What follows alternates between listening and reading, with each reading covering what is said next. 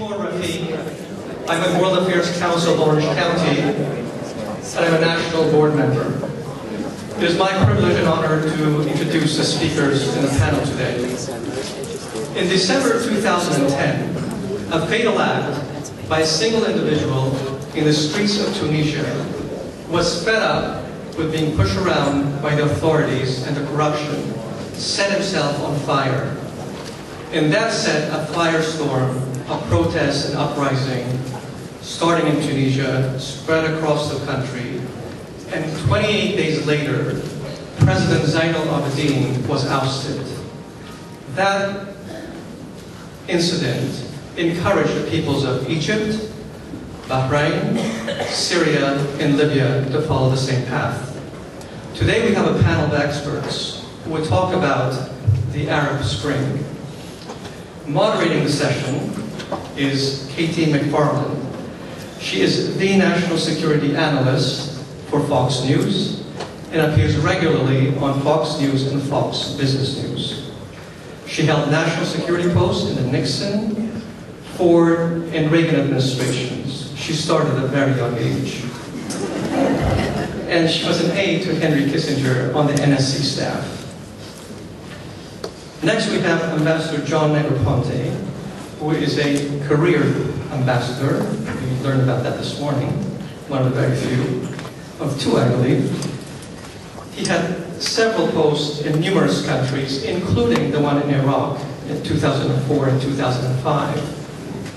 He was a director of national intelligence 2005-2007, and became the Deputy Secretary of State in February 2007 under Secretary of State Condoleezza Rice.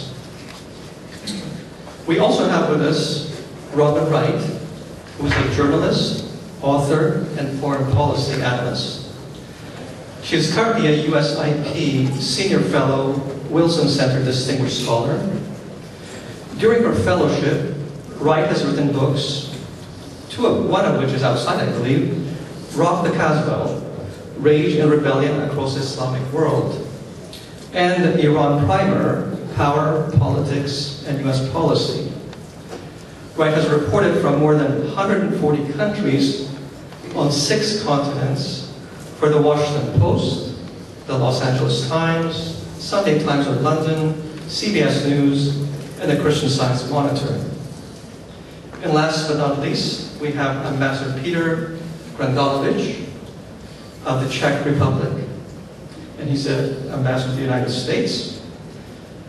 Again, all of these speakers have a very lengthy bios that I would refer to the back of the program book we have.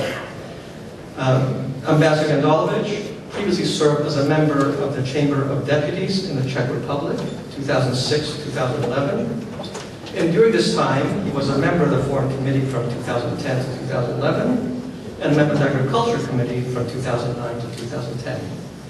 So I turn over to Katie.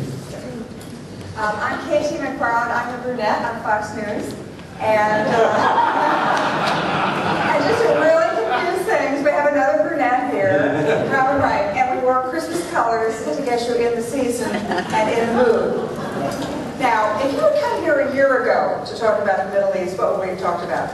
We would have talked about Iran. We would have talked about Israel. We for sure would have talked about Iraq.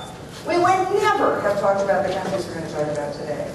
And if we had handed out a map to all of you, maybe not all of you because you're actually very well informed, but if we had handed out maps to an equivalent group and said, pick out Tunisia and Libya and Morocco and Algeria, you know, how many people would have gotten it right? Very few.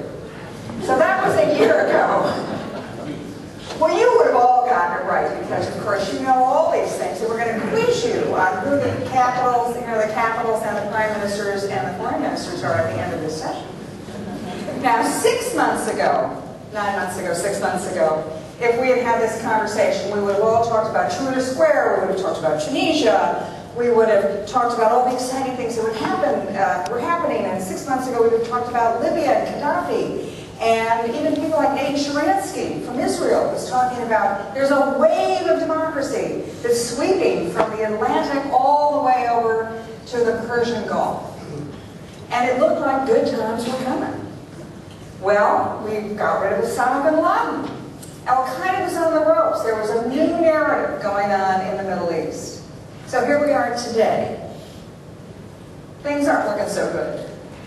Tunisia's had an election, and the Islamic Party has prevailed. If there were an election held tomorrow in Egypt, all the polls tell you that the Muslim Brotherhood would probably prevail.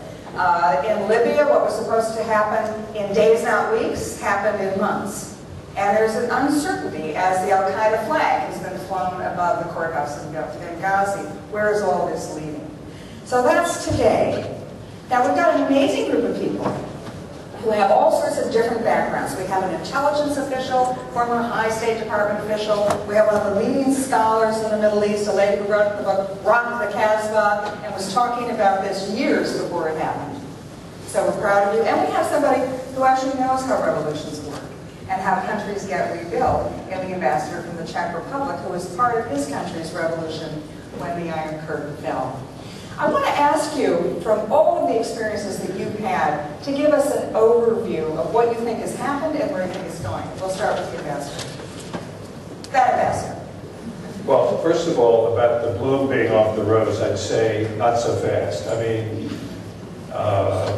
these things take time. I'm old enough to have lived at a time when there were quite a few authoritarian governments in the better part of Europe. Bill Burns this morning was talking about the Western Hemisphere and the great progress, and I'm glad he took note of it, that they have made towards democratizing their countries. But when I entered the United States Foreign Service, most governments in Latin America were authoritarian, military dictatorships, what have you. Amazing change when you look back. So as we live through these events, of course we're impatient. We want things to happen really quickly. But let's not forget, democracy can't be built overnight. Its freedom in our own conception of things is sort of indivisible. What is it for me to be a free person? But when you think about it, and you think about the institutions that have to be created to support human freedom, they're kind of discrete and they're separate. There's elections, there's freedom of expression, freedom of the press. There's judicial institutions, and today I think one of the things we come up against in a lot of new fledgling democracies is the problems you confront with the establishment of viable, effective judicial institutions and civic institutions. So I would say you're seeing the beginning of a process. We're nowhere near the end of it. It's going to go well beyond my lifetime, and I think over the next several generations, perhaps someday we can look to the Middle East being able to achieve what Latin America has achieved during the past 25 or 30 years. But I would just end with one, reminding you all of one fact. The Spanish Empire collapsed at the beginning of the 19th century. The Ottoman Empire collapsed at the beginning of the 20th century. So arguably you could say that the Middle East region, in some respects, is about a century behind Latin America. Okay, well, we're talking about empires collapsing. You're someone who's lived through an empire collapsing, and when the Iron Curtain came down, all of these different countries had different stories and different arcs of development.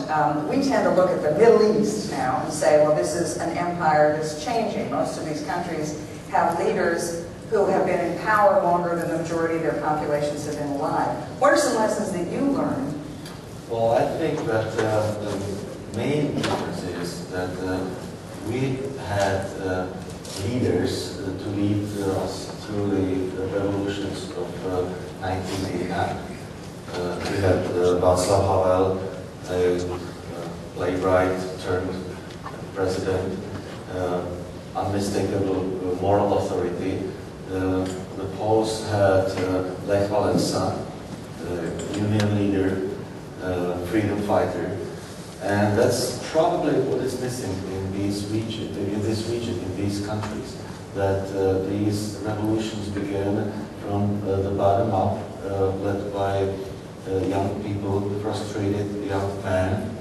Which is what you were in Czechoslovakia when the revolution started. They don't have any leader to be led by. They don't have any idea, and that's something that I think that's a little bit of a problem because, as you said, the movements of Islamist parties or movements are gradually taking over and filling that void. Okay, now let me ask you, Ron, because you've written about this. You're one of the people who saw the warning signs coming, whether it was in Iran or it was in North Africa or the Middle East. What lessons are you pulling from this? I think there are three broad lessons there, because I think there's something that's historic, not just because of millions of people turning out on the streets. I think you see three different components of it. One is the challenge to the political status quo, which is mirroring what's happened elsewhere over the last 30 years with the demise of communism in Eastern Europe, the collapse of military dictatorships in Latin America, the end of apartheid and minority rule in Africa. So that's one component. The second component, which we often don't pay enough attention to, is that in the world's most volatile region, the idiom of opposition is peaceful civil disobedience. This is a part of the world where suicide bombs and Molotov cocktails and rockets have been a traditional way of challenging. And so when it comes to our own national security priorities and dealing with extremism, we find that our greatest allies now are among the young people and the people turning out on the streets. So that's a second component, separate, I think, just from the challenge to autocracies. It's the challenge to extremism. The message everywhere is we are not following the model of Osama bin Laden. We are following something that's quite different. And that, I think, is what is enduringly important for us. And the third, I think, thing that's interesting is that despite the emergence of Islamic groups, and I distinguish sometimes, there are different kinds of Islamist groups, and they're not all kind of fanatics, is the rejection of rigid Islamist ideology, evident most of all in Iran, but even among the Islamist groups that are running today, you find a tremendous shift. We're kind of in the fifth phase of the Islamic revival. And people are whether it's Ennahda, the Renaissance Party that won in 40% in a contest with over 100 parties in Tunisia. They are today talking about making a coalition with two secular groups and honoring the kinds of women's rights progress that had been made earlier by the secular state. When it comes to Egypt, the Muslim Brotherhood, yes, we'll probably get a plurality, but probably not a majority. And it will have to collaborate too. We keep forgetting that there were 88 members of the Muslim Brotherhood that were in Hosni Mubarak's that were parliament during Hosni Mubarak's last government. So, and you find that the same forces that challenge the autocrats and the extremists are now challenging some of the senior leadership in the Islamist groups and saying, your leadership wasn't elected democratically, you're kind of supreme leaders. Your positions on women and minorities like the Coptic Christians are outdated. And so the dynamics within the Islamist groups are changing. And while I think that there's no question the next decade is going to be incredibly tough, more turbulent than the last decade. And I agree completely with John that I think that we're on a hopeful track of gradual change, and it's going to be very gradual, and it's going to have its ups and downs. I call it a wild ride. But at the end of the day, the status quo was not tenable, and it took too long to get where we are today. But I think it will play out in a way that people who now understand that they not only have power, but they know how to use it.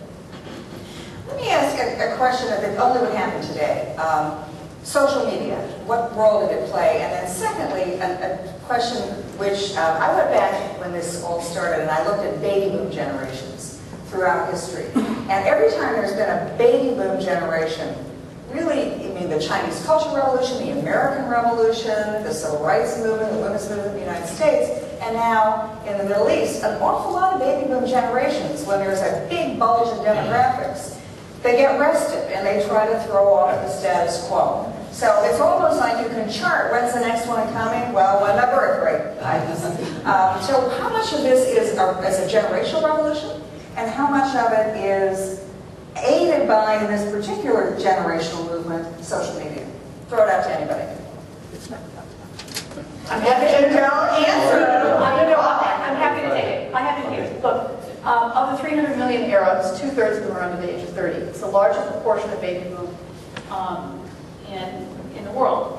And you know, I'm a great believer that it was not only the baby boom, there are three factors: baby boom and literacy. For the first time, you have the majority of the populations in the Arab world who are literate. They may not have high school or college degrees, but they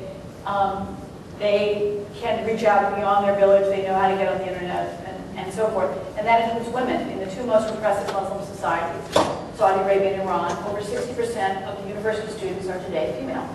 And the third thing is the tools of technology. And I do think this is where the culture of change is as important as the politics of change, whether it's the young rappers who were putting their songs on their Facebook page. And even before we saw Mohamed Bouazizi, set himself on fire in Tunisia, that there was something that's been budding for quite a while that facilitated then the politics of change. Okay, I would just agree that the social media definitely facilitated the communication between the people, and it may be even noted that there is a difference between one-way communication, which was the case with the Iranian Revolution, when they used the video, the audio tape as the means of spreading all the message. But there was any feedback, of course, possible, so there was preaching one way, but the social media, of course, by its own definition, are two-way communication. But I wouldn't exaggerate the importance of the social media, and I would even say that it was only the mediator of it. The causes were probably much more the demography, economic, and all these things that made people angry.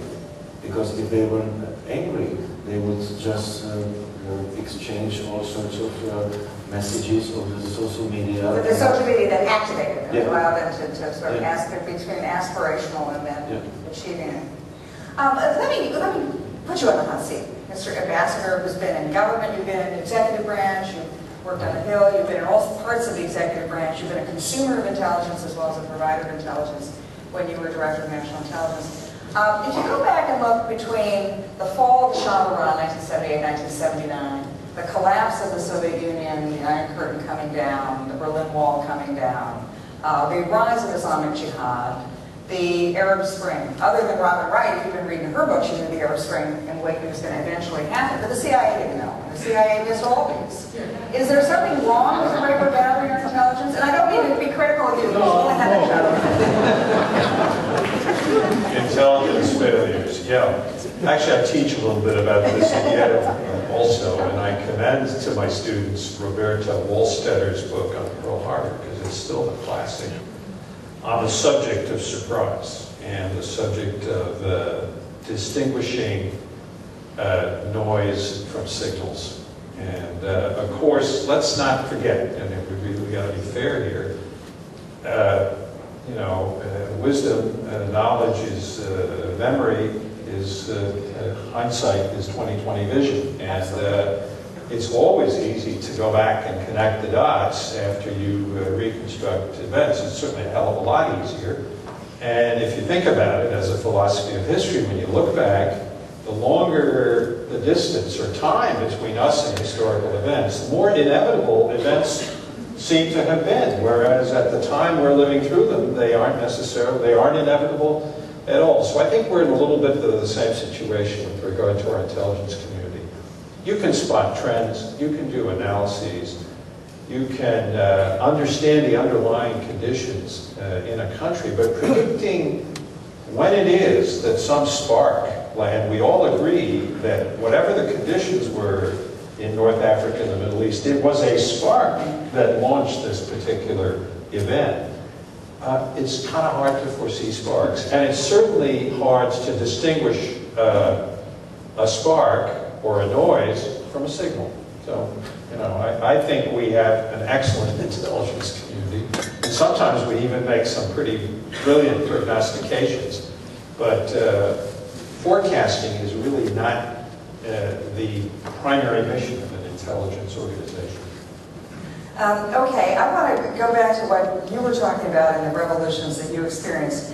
General Hayden, who spoke yesterday, he has on previous occasions said that, you know, a revolution that happened when the Iron Curtain came down and when the Russian-Soviet Revolution happened, he said to get 1 million people in a square to protest and demonstrate, as happened in Poland, it took months of organizing. And between when the spark started and when you actually could assemble that many people, it may have started as a grassroots movement, but by the time you actually got 1 million people in the square, leaders had started to emerge. Like you were saying, you had leaders when that happened. And General Hayden said that in this event, you know, you can have the beginning, the spark is lit, and you have 1 million people in Tahrir Square within a couple of days. And so leaders haven't had an opportunity to emerge. Is that something that then makes a difference from when you're saying we should have more strategic patience on waiting for these revolutions to result in leaders emerging? Well, I think now you're getting down to cases. And that's what's going to be my next point. And you really have to start going to each of the individual countries and discussing the specific conditions that prevail. And I mean, as a general rule, I would say a couple of things. I think it depends on what institutions exist in that country and survive the turmoil. For example, is there a strong military institution? Is there a strong Islamic political force like the Muslim Brotherhood? And also, I think things depend a lot on economic conditions. Have they been totally discombobulated by events, or has the economic situation remained more or less intact? So anyway, I think you need to discuss all those factors. Let's do that. Tolstoy once said that every happy family is the same story, and every unhappy family has a different story. Why don't each of you pick your favorite country and tell me what you think the story is in Egypt, or in Tunisia, or in any country that you're familiar with, and what is the trajectory happening there? Throw it open, anybody.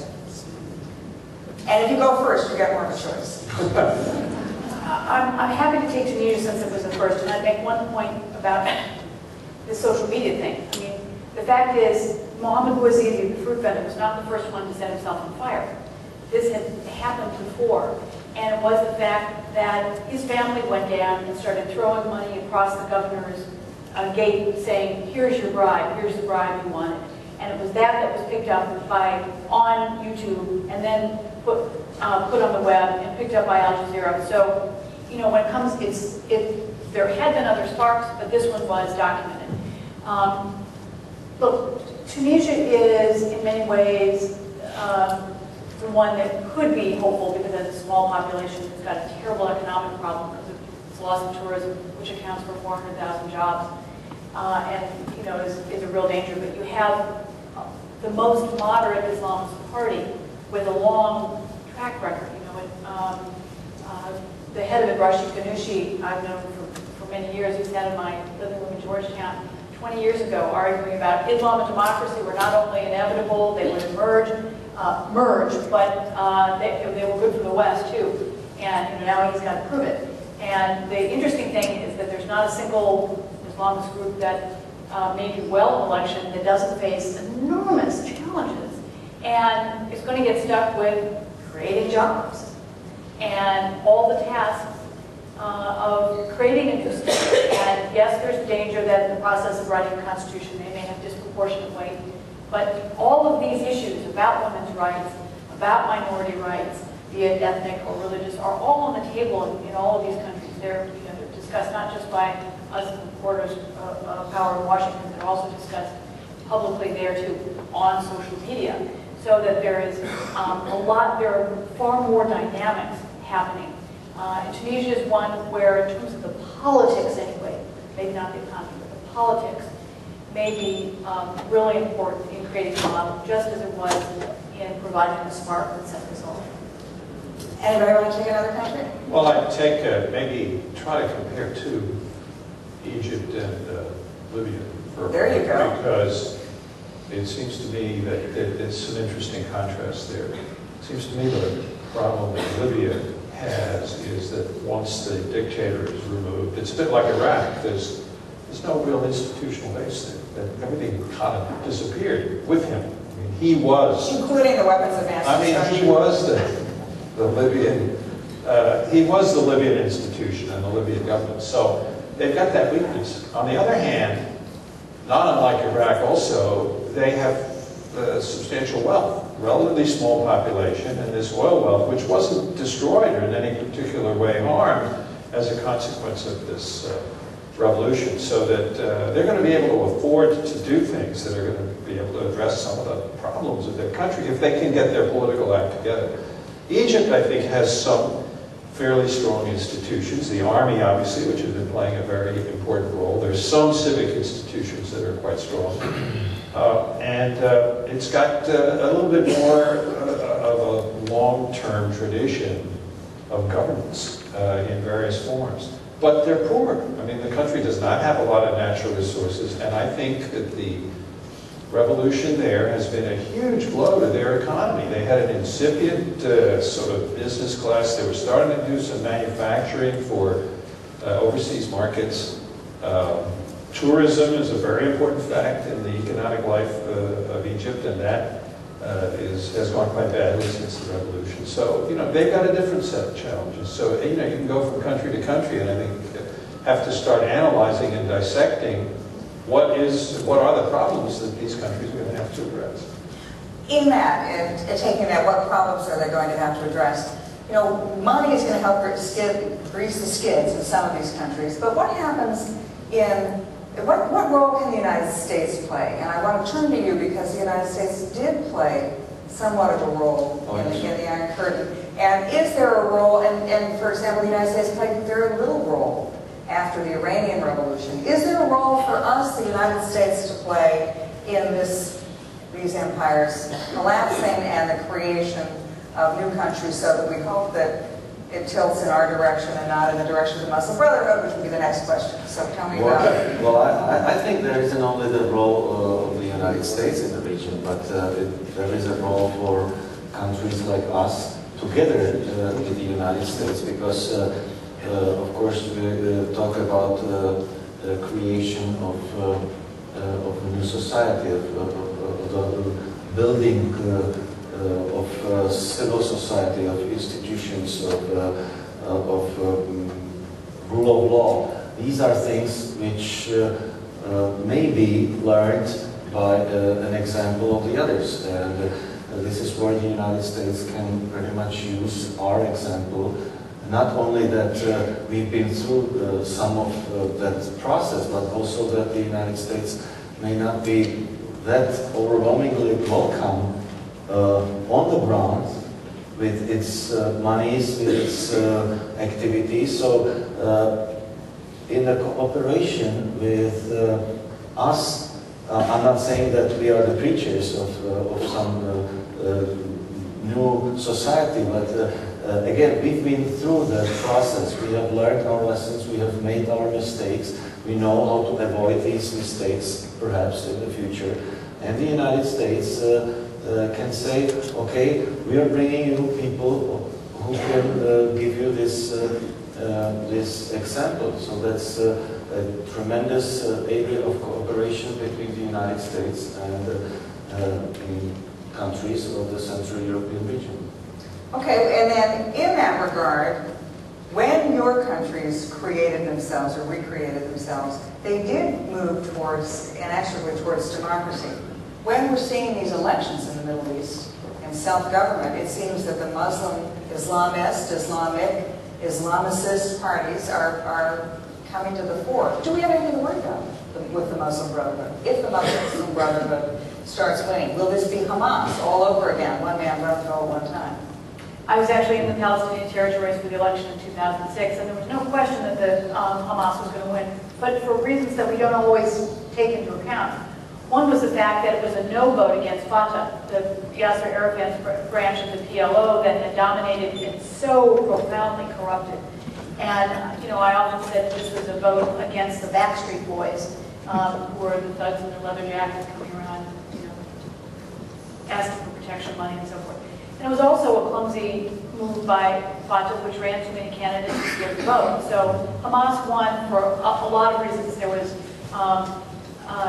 were a lot of people who supported them, but there were a lot of people who voted for them as an alternative. I think one of the problems in all of these new societies, societies that are recreating themselves, is the fact that you don't have, whether it's the leaders or the political experience, you don't have groups that can step in very quickly with the kind of institutional base and experience and resources that it takes to run candidates in a very short time.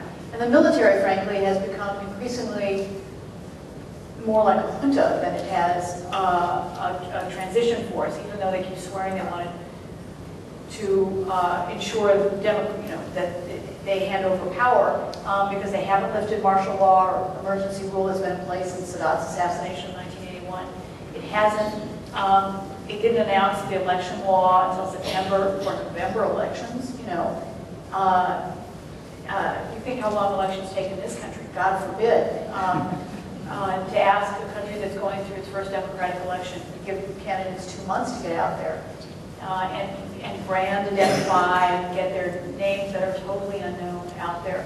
So there's no question that those parties that are known and are seen as less corrupt. This is a big factor. A lot of the rejection of the status quo had to do with the corruption, the injustice of regimes, not just this quest for freedom, which is part of it, but there was a rejection of things too. And so I'm not crazy about the Muslim Brotherhood, to put it mildly, but there are those from the reconstituted old parties in Egypt and who will also probably do fairly well, and that's not great for the political system. The real tragedy is that the three different forces, the military, the reconstituted parties from the ancien regime, and the New Democrats that have the least experience and ability. And so the kind of first round that unfortunately have a lot of sway in writing constitutions will not be parties that any of us are real happy about. Can I come back Absolutely. to, and maybe link the two issues, come back to what the U.S. or the international community can do. I think that of all the regions in the world, one of the least integrated with the global economy is the Middle East. I mean, if you factor out oil, there's practically not much else in terms of what they export, any kind of supply chain integration of the manufacturing operations and so forth. So to the extent that we can use the current situation as an opportunity to think of ways of reintegrating or integrating the Middle East into the global economy, I think that would be extremely important. And let's face it, economic hardship just makes these political obstacles and difficulties more challenging to overcome. So a little bit of prosperity, both in our own countries and in the Middle East, I think would help solve some of these issues, certainly make them easier.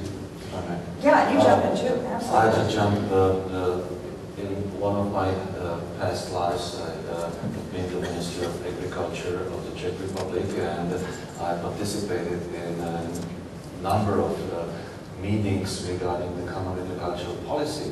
And that's one of the problems Europe has vis-à-vis this region, because as you know, Europe makes more stuff that it can consume.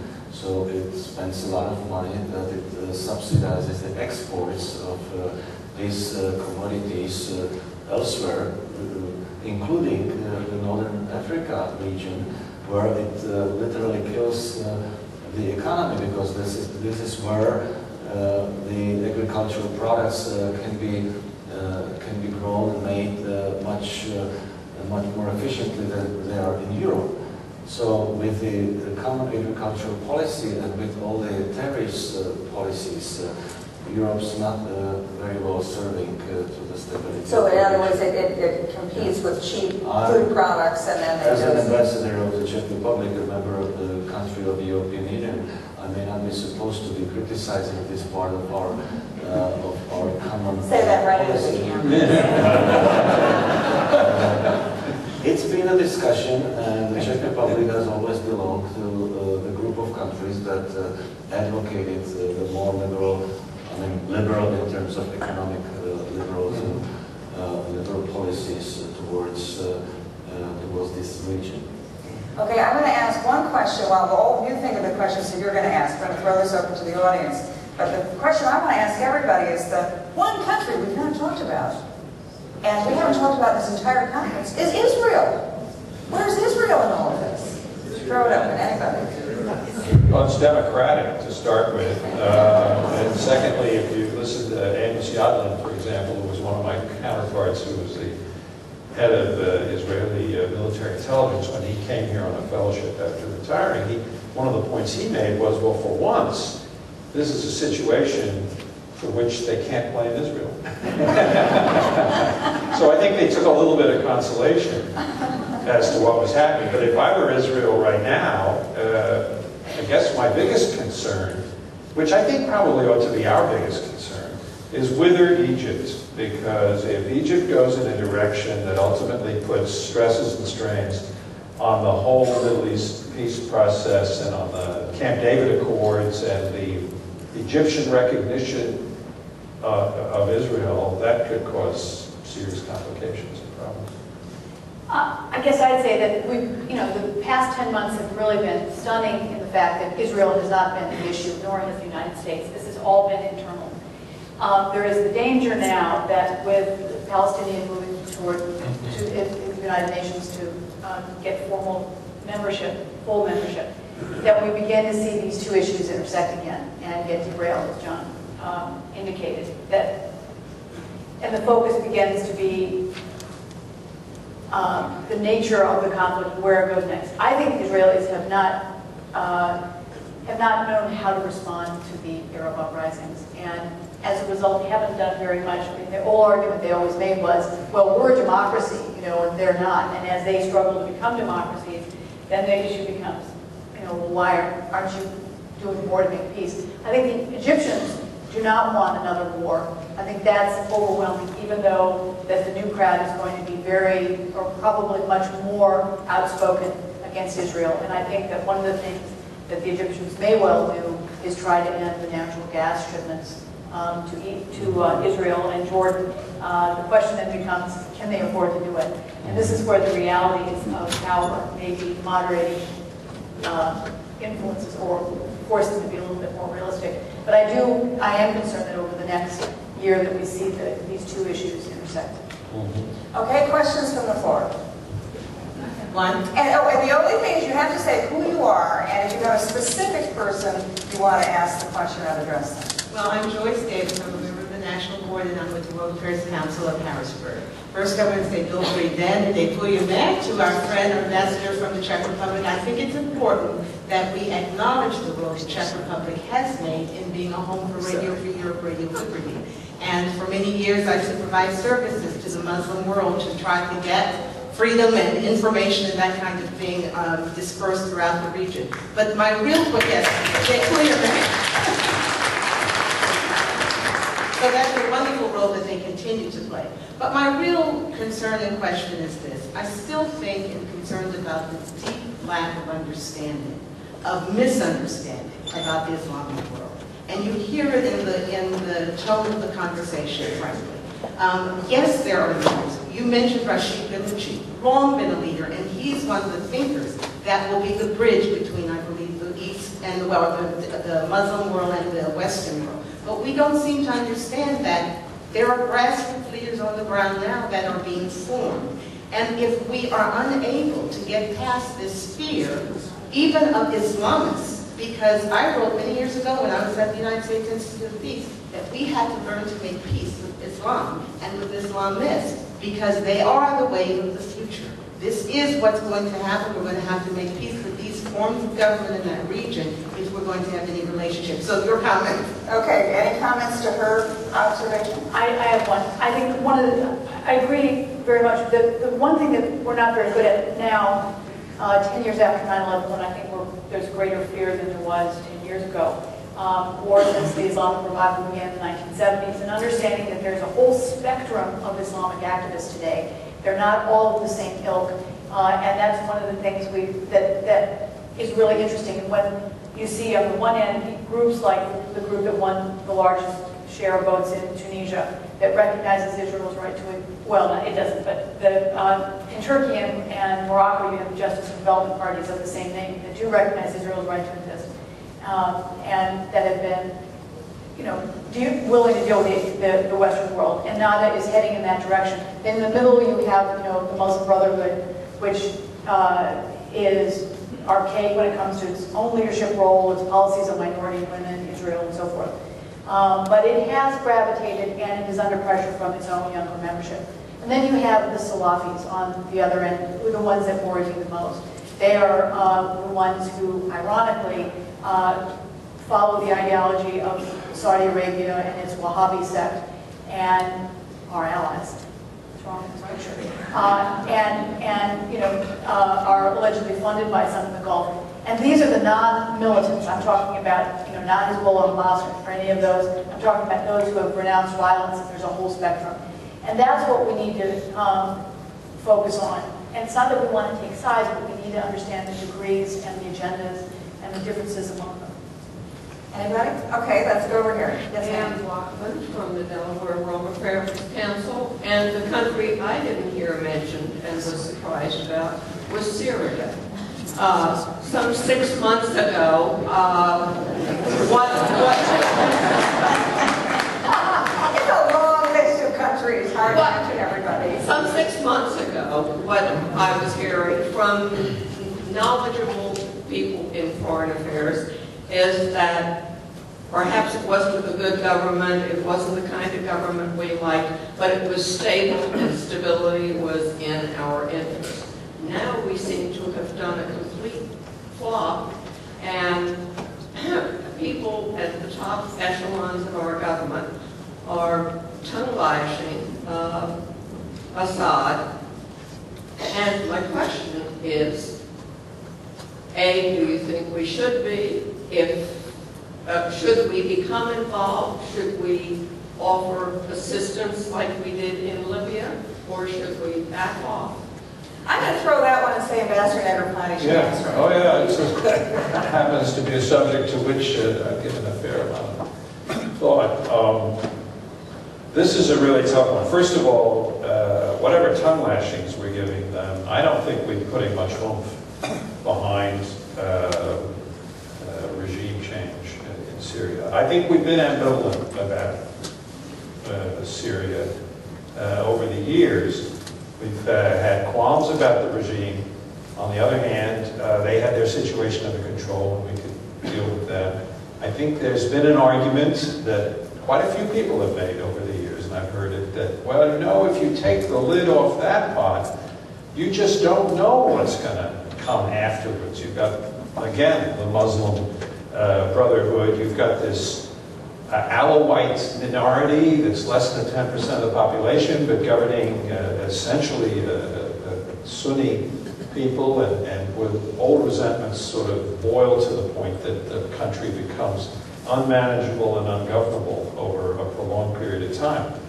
All that said, I think that they have probably been the most reprehensible regime in recent months in terms of the way they treat their people. And, darn it, it kind of bothers me that I think once again, I think they're going to get away with it. And I mean, that really is I have that uneasy feeling. And last point would be that if there is regime change, and admitting that we don't exactly know what would come after, I do think there's a pretty good chance that Iran would lose its only real friend in the Arab world. And I think that would be an important geostrategic development. Absolutely. This is the first time I've disagreed with John. I actually think Bashar Assad can't survive this politically. Well, I hope you're right. Now, but it may take a while. That's the problem. And who knows what happens along the way, and that's the danger. Whether it fuels parties of groups that we don't like. But I think that between King Abdullah of Saudi Arabia is saying that he's no longer legitimate, and King Abdullah was always the contact guy in the Syrian government to deal with Syria because of his own family history, his mother's history, that the European Union has cut off oil sales, and that's 95% of its foreign exchange economy. And it's really hurting. That's $8 or $9 million a day in a country with a reserve of only $13 billion. So it is biting. And you have Turkey, which is now giving refuge to defectors from the military, and is turned against Assad in a way that's really important on a lot of different levels. You have the United Nations is now doing a daily death count. It's the only one where the UN is coming out and saying they're now 2,600, 2,700, 3,000, whatever. And that's an important role, legitimizing the claims of the opposition. And I think the United States and the Europeans have taken, just in terms of morally, a strong stance. But I agree with John that there hasn't been enough done in terms of squeezing the regime. But I don't, and there won't be. Military, can I just throw it in military? I don't think that you Do we have a military option? You don't have we can't replicate what we did in Libya. Libya, look, Gaddafi was Gaddafi, and Assad, as bad as he is, does not carry that kind of onus on him. But John should weigh in. But what you didn't mention was, and I'm not particularly happy about it, having been ambassador to Iraq, but my understanding, the Iraqis are now coming up and giving them a little bit of help, if I'm not mistaken. Well, that's because of because of their pressure from Iran. Yeah. And that's why it's so important. Syria is the most important country to watch. Egypt and all the others, yes, for other reasons, but Syria is the one, because then whether it's the Saudis getting nervous and others saying, "Oh, we really do have to do something to accommodate the demands of our people," or the geostrategic balance with Iran and its nuclear program, that moves out. Syria is really important. We're going to hear this man and gentlemen patiently waiting. Yeah, Mitchell Krauss from the Stanford, Connecticut World Affairs Forum. Iran is certainly the most important power in that area, it seems to me, in terms of population and capacity and threat. What do you see as the internal struggle apparently going on between Ahmadinejad and the Ayatollahs and so forth, and will this affect the Iranian policy toward the rest of the world? I just want to point out that 40 years ago when I was in government, 30 years ago when I was in the Reagan administration, we've been reading about these internal power struggles in Iran ever since, and nothing much has happened. But I will now throw it over to the experts. The lady who wrote a book about it, so you're the expert. Yeah, look, the fascinating thing about Iran is that the kinds of struggles that are playing out today are not at the top among the hardcore, among the conservatives. The revolution is kind of eating itself up. And I'm a believer in the forces of history. I'm a historian by training, and that's why I really believe that Iran is headed on a trajectory, but man, is it going to take a while to get there. And it's, as John said, it is the spark, the catalyst. Who would have known that the Iran-Iraq War would have ended because the U.S. shot down an Iran passenger plane? That was the moment in which they realized the costs were too great, So that it's going to be something like that changes things. Is it going to be the reformers who are successful? I don't think they're finished at all, but I think they have to reformulate, improve, figure out different ways of doing things. But I think it's, revolutions unravel, and all of them have, and this one will too. Okay, I'm going to now take the last question on the prerogative of the chair to say that when we started this, I said, what were we doing a year ago, 6 months ago, today? If you were to come back next year, I want some predictions. What do you think the conversation will be, or where will we be in a year from now? Sir? Well, we've already talked about several spaces to be watched, right? Like Syria and Iran and so forth. I'd say another space we have to watch is Iraq, because likely the end of this year, our forces will have been withdrawn, and then will come the real test as to whether this political process, which started during the Coalition Provisional Authority, will actually continue or not. And we don't know. We can hope so. We think a lot of good, positive work has been done, but a year from now, I suspect we'll be discussing that. Sir, Ambassador? Well, I think that a lot of work has to be done, particularly in, as I said, building the cornerstones of the society. I think that when talking of Iraq, one of the questions was the dismantling of the police. And I think that this is the path the other countries are not following, so we will see how the security apparatus will develop, because this is one of the main areas of concern.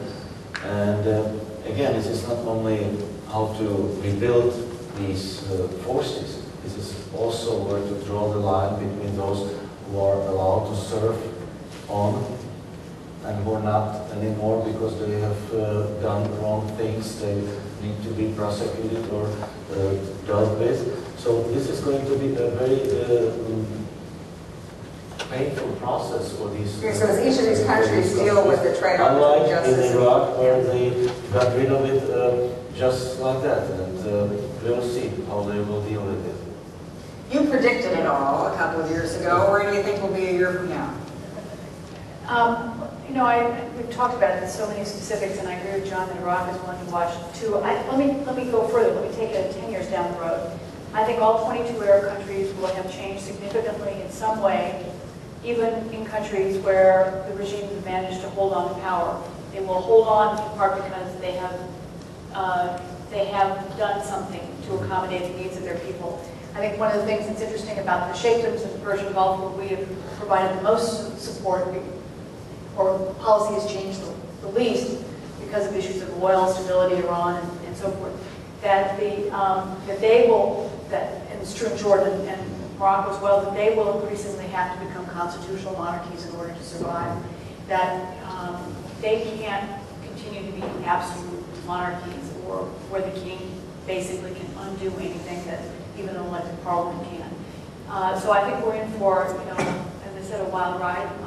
It will be uneven and moments of concern, and it won't end in a decade either. Well, thank you very much, and I would say a year from now you have to come back and see if their predictions are right. Between now